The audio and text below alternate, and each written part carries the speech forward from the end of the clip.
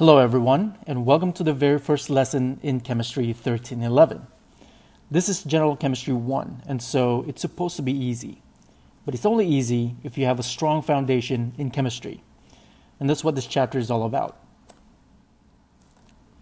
So before you learn about the many different types of reactions and mathematical calculations in the later chapters, it's imperative that you understand what elements are, what atoms are, compounds, and molecules, as well as this method called dimensional analysis. In addition, it's also important to understand physical and chemical properties, and how atoms and molecules behave in nature. In this chapter, you'll also learn about measurements and conversions, significant figures, and energy. And so yes, you have to have a strong foundation of at least this chapter in order to succeed in this class. It's important to learn about atoms and molecules because they determine how matter behaves, meaning their physical and chemical properties. And we'll talk more about matter later on in this chapter. For example, the properties of water molecules determine how water behaves, and likewise, the properties of sugar molecules determine how sugar behaves. Water behaves differently at boiling point and melting point.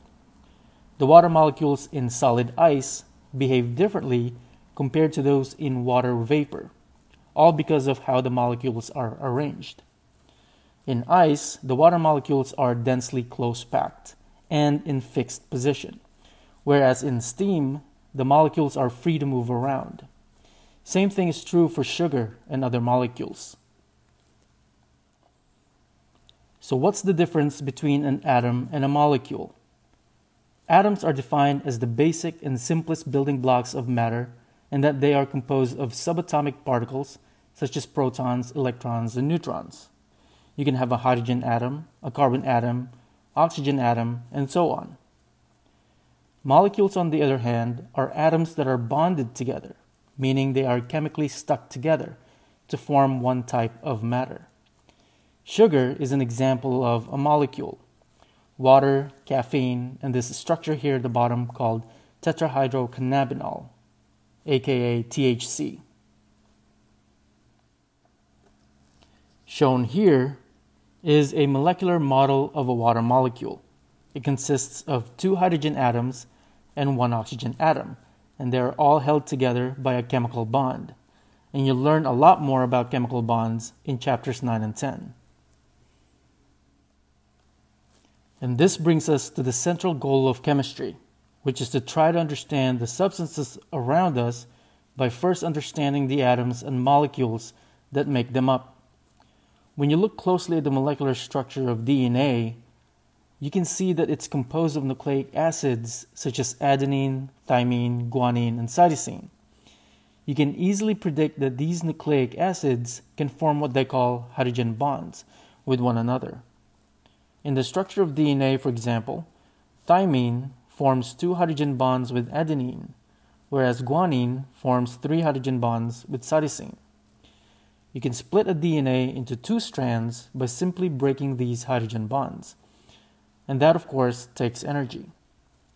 So, chemistry is the science that seeks to understand the behavior of matter by studying the behavior of atoms and molecules that make them up. Here's another example of why it's important to understand the structure of atoms and molecules within a given substance.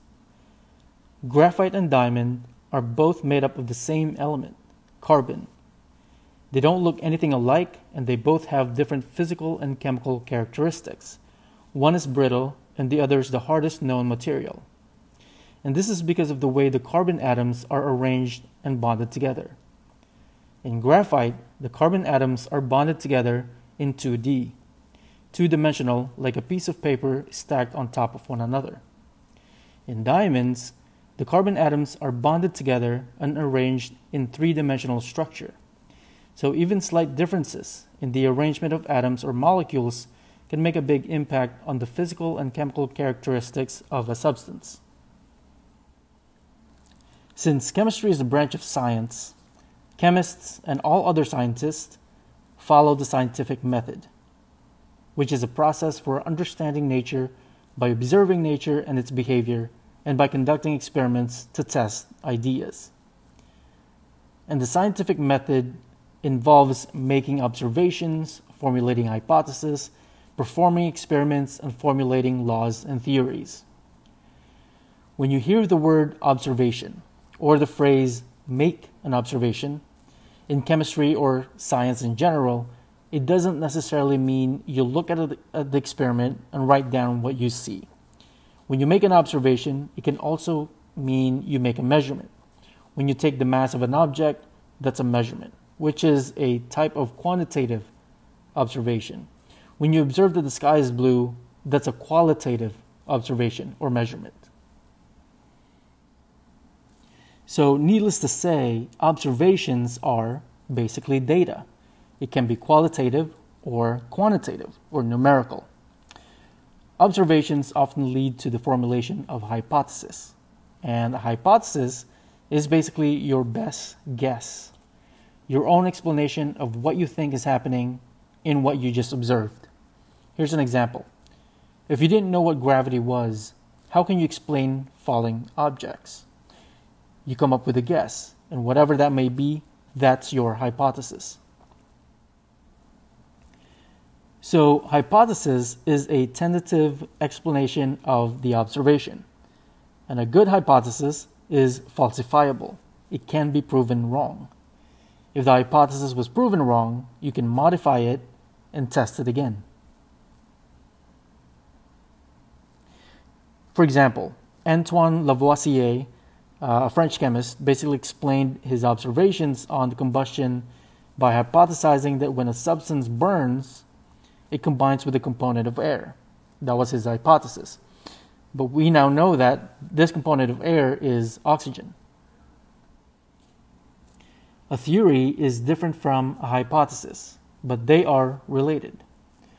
A theory is basically a well-established hypothesis and well accepted by the scientific community. It basically serves as a model for the way nature is and tries to explain why nature does it. Theories are validated by experiments, just like hypotheses are. Theories can never be conclusively proven because a new observation always has the potential to reveal a flaw. And you'll learn later on about Dalton's atomic theory. Some of the things that he mentioned in his theory are no longer valid today. You can also use theories to predict future observations. A scientific law is different from a theory. It's defined as a brief statement that summarizes past observations and predicts future ones. An example is the law of conservation of mass, which basically states that mass is conserved, or in a chemical reaction, matter is neither created nor destroyed. A scientific law also allows you to predict future observations, similar to a theory. However, a scientific law describes what happens but not why, whereas a theory describes how or why something happens. Here's a conceptual type of question. Which statement do you think best explains the difference between a law and a theory? Is it A, a law is truth, a theory is a mere speculation? Or is it B, a law summarizes a series of related observations, a theory gives the underlying reasons for them? Or C, a theory describes what nature does, a law describes why nature does it?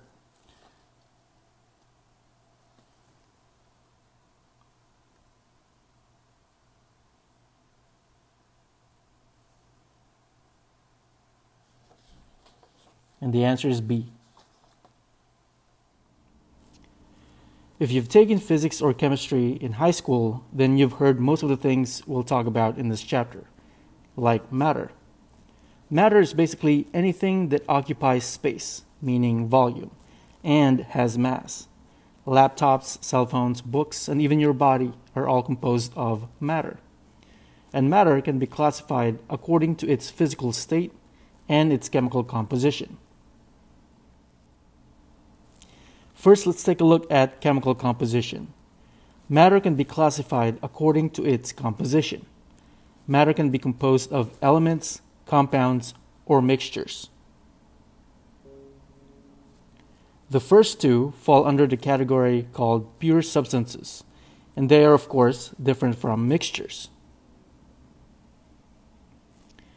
So in essence, matter can be categorized into either a pure substance or a mixture. A pure substance is basically made up of a single component, whereas a mixture is composed of multiple different components or substances. There are two types of pure substances. There's elements and compounds. Elements are defined as substances that cannot be chemically or physically broken down into simpler substances. Compounds, on the other hand, are substances composed of multiple different elements that are chemically stuck together in fixed, definite proportions.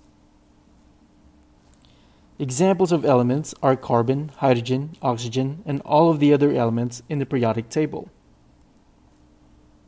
Examples of compounds include water, sugar, salt, alcohols, etc.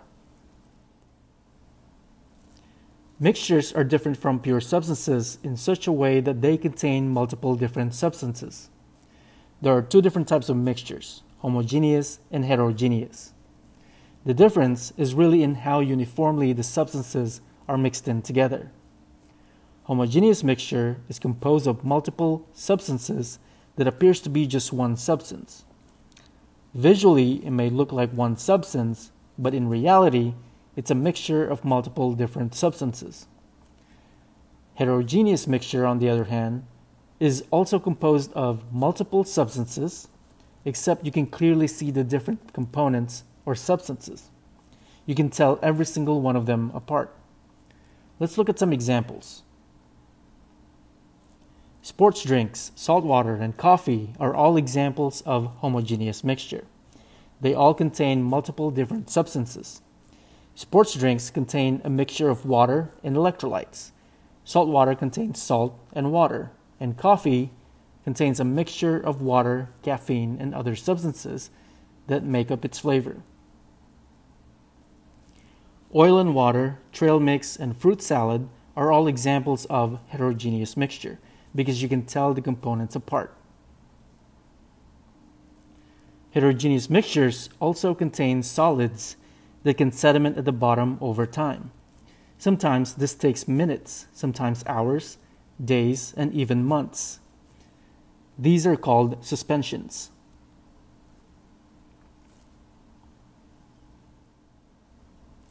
Let's look at some examples here. Classify the following mixtures as either homogeneous or heterogeneous. If you want to try this on your own, you can pause this video. So the first one here, we have tea. And tea contains water, some flavors, maybe caffeine, and sugar. And they all appear to be a single substance. So it looks uniform throughout and therefore homogeneous. What about tomato juice? Tomato juice contains juice extracts and some solid chunks or particles, which makes it heterogeneous. Milk contains water, vitamin D, calcium, proteins, and fats. You might think this is homogeneous, but in fact, milk is a heterogeneous mixture, and here's why. If you leave milk out for weeks or even months, solid chunks or particles will begin to sediment at the bottom. So milk is a perfect example of a suspension. Therefore, this is a heterogeneous mixture. What about carbonated drinks, like sodas? They contain water, sugar, and dissolved carbon dioxide. They are homogeneous because no solids will sediment at the bottom over time.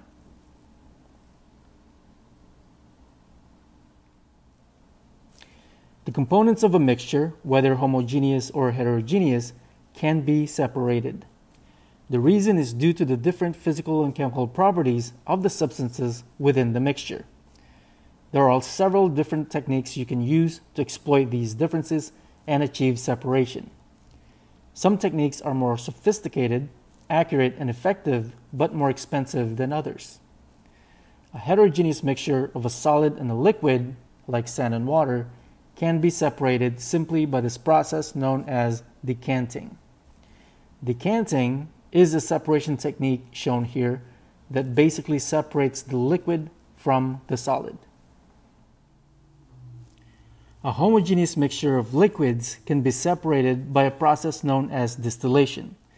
The setup is shown here on the right. The idea is that the liquid mixture contains a more volatile liquid that can be evaporated out by heating.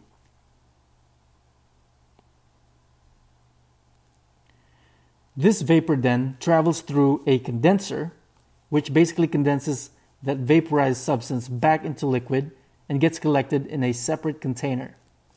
This is how you can separate alcohols from water. Ethanol, for example, boils at 78 degrees Celsius, whereas water boils at 100 degrees Celsius. This makes ethanol the more volatile liquid and will evaporate first at lower temperatures. The third type of separation technique is called filtration. This also separates a heterogeneous mixture of solids and liquids via a filter paper. The solids get collected in the filter, whereas the liquid passes through the filter. The filter paper contains tiny little pores or holes that you can't see with the naked eye. It only allows little particles and liquids to pass through, like when you're brewing coffee. Matter can also be classified based on its physical state. There are 3 states of matter: solid, liquid, and gas. And there's actually a 4th one called plasma, but it doesn't exist naturally on Earth, and it's outside the scope of this class. As you already know, the state of matter depends on temperature. Solid liquefies or melts at higher temperatures, and liquid vaporizes or evaporates into vapor at even greater temperatures. Cooling results in condensation and freezing at even lower temperatures. As mentioned earlier, the atomic or molecular structure of the substance determines properties. A molecule in solid form has a different structure compared to its liquid and gas forms. And because of this, they have different properties, and so they behave differently. In solids, the atoms or molecules are densely close-packed in fixed locations. They can vibrate within their location, but they are incapable of moving around. As a result, they have a fixed volume and a fixed shape.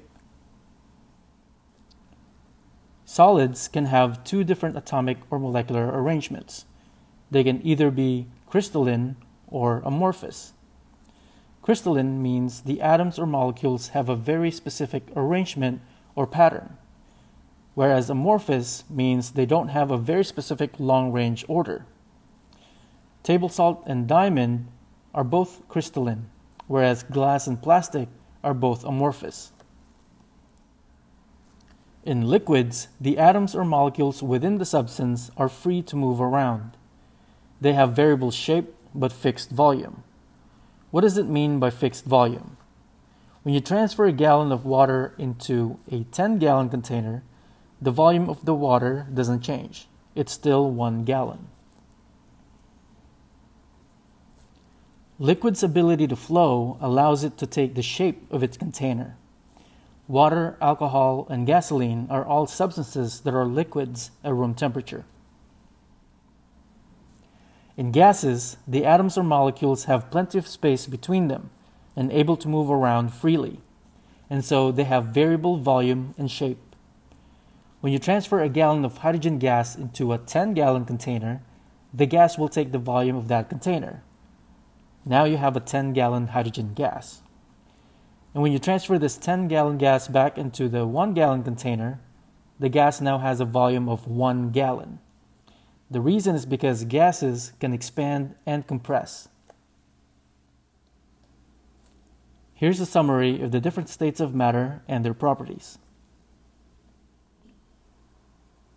Pure substances like elements and compounds can undergo a physical change or a chemical change. A physical change results in a change in physical state or appearance, but not in its chemical composition. Water, for example, has the chemical formula H2O. When you boil water, it turns into steam, and steam is still water, just in gas form. In other words, it's still H2O. Its chemical composition never changed. Melting and vaporizing are both examples of a physical change. Freezing and condensing are also examples of a physical change. And so are sublimation and deposition. Sublimation, by definition, is when a solid turns directly into gas, bypassing the liquid state. Deposition is the opposite of sublimation. This is when a gas turns directly into solid, also bypassing the liquid state. Chemical change, on the other hand, is more common in chemical reactions. This involves the change in chemical composition. Rusting is an example of a chemical change.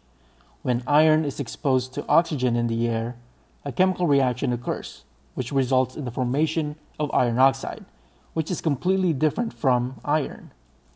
Combustion or burning is another example of a chemical change. When you burn wood, it turns into ashes, which means you've completely changed its composition. It's no longer wood.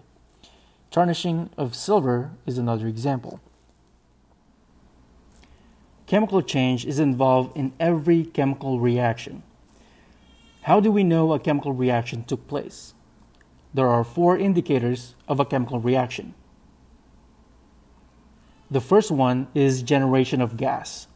Production of gas bubbles is a strong indication of a chemical reaction. For example, when a metal is dissolved in an acid, it produces hydrogen gas, and this tells us that there was a chemical reaction. The second one is the formation of a solid precipitate. When you mix 2 liquids together and that produces solid particles, you have a chemical reaction. So when you mix lead nitrate and potassium iodide, for example, this produces a yellow precipitate known as lead iodide. When there's a permanent change in color, you have a chemical reaction. pH indicators change color depending on the acidity or basicity of the liquid solution. And finally, a change in the overall energy is a good indicator of a chemical reaction. When you mix 2 liquids together and it turns hot, that means energy was released in the form of heat. Substances exhibit both physical and chemical properties, and these are things that you can measure and observe. A physical property is a measurable property that a substance exhibits without affecting its chemical composition. For example, you can determine the color of a substance without changing its chemical composition. You can determine the scent or smell of a substance without causing any chemical change. You can also measure the melting point and boiling point of a substance without inducing any change in composition. A chemical property, on the other hand, is a measurable property that results in the change in the substance's chemical composition. Flammability is a perfect example of a chemical property. In order to know whether something is flammable, you have to light it on fire and burn it. Once you've burned it, you have already changed its composition. So in other words, a chemical property is only observable and measurable if there's a chemical reaction.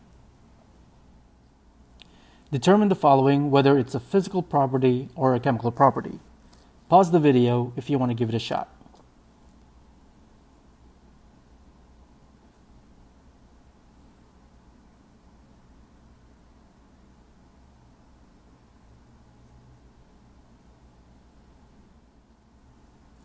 So you just learned earlier that one of the 4 indicators of a chemical reaction or a chemical change is the change in energy. But what is energy? Energy is basically the capacity to do work. Without energy, you can't perform work. And work is essentially the action of a force through a distance. And this is something that you can quantify. Someone who has pushed a box through a certain distance has performed work. There's a lot of different types of energy, but the 2 main types are kinetic and potential energy. Kinetic energy is the energy of motion. A car traveling 100 miles per hour has a higher kinetic energy than the same car going 50 miles per hour because it's going a lot faster. Potential energy, on the other hand, is stored energy or energy associated with position. So a rock on top of a hill has a higher potential energy compared to the same rock already on the ground. That rock with high potential energy can roll down the hill, converting potential into kinetic energy. Something that's unstable has high potential energy, and something that's stable has low potential energy. So that's the relationship between potential energy and stability.